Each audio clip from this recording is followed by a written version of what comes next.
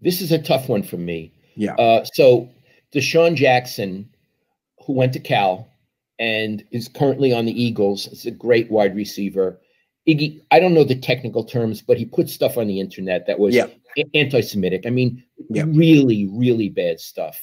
The context, of course, is that I'm a Jewish guy. Grant is Jewish. I had a bar mitzvah. Grant had a bar mitzvah. We're Jewish people. And when we see stuff like that, it not only makes me angry, boy, does it make me angry. It hurts me. It hurts me and it frightens me. It frightens me. And so a little bit of DeSean Jackson. After he put that stuff up, Julian Edelman, who plays for the Patriots, a Jewish guy from the peninsula, he was such a mensch. A mensch means a person. He reached out to DeSean Jackson and said, look, I admire you. I watch you play. I admire you. I like you. Come with me to the Holocaust Museum. You know, let's, and then I'll go with you to your museum. And God love him. DeSean Jackson apologized. And even he's going to go to Auschwitz, death camp. So I really admire DeSean Jackson. You know, I've said a lot of stupid things in my life. What he did was really stupid. But it was ignorant, but it doesn't necessarily mean he's racist. There's a difference, right? Or a bad person. And he's open to learning. Wants to learn. So my issue is not with DeSean Jackson. I want to give him a hug. My issue is with Roger Goodell and with the local media here. So I want to say this as calmly as I can. Roger Goodell, the commissioner of the NFL, espouses many good causes. He may be a very nice man.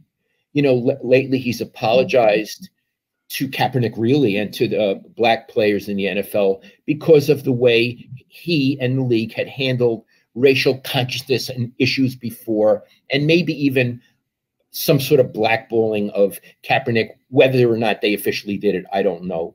And I appreciate that he did it. But when his player on the Philadelphia Eagles comes out with all of this stuff, the league did issue some kind of apology. Where was Roger Goodell? I mean, something, Roger. Say something, Roger. Stand up. Say something, Roger. Say, you know, it's unfortunate what DeSean Jackson said. We don't endorse things like that. We don't endorse hate speech of any kind. That I would have appreciated that. And I want to point out, Mitch Albom at the Detroit Free Press wrote just a brilliant column about it. And if you want to read on this subject, read Mitch. But a few points that I'd like to add is that, which he made in a way, prejudice against Jews goes back thousands of years. We're the ones who had to flee from Egypt because we were slaves. If you don't believe me, read the Bible. In the 13th century, England kicked us out for the entire Middle Ages because we were Jews. In 1492, there was the Spanish Inquisition. They kicked us out and killed a lot of us because we were Jews. We fled to Eastern Europe and for centuries lived in ghettos in Ukraine, in Russia. Because those places didn't want us either. Didn't want us. You can't be in the town.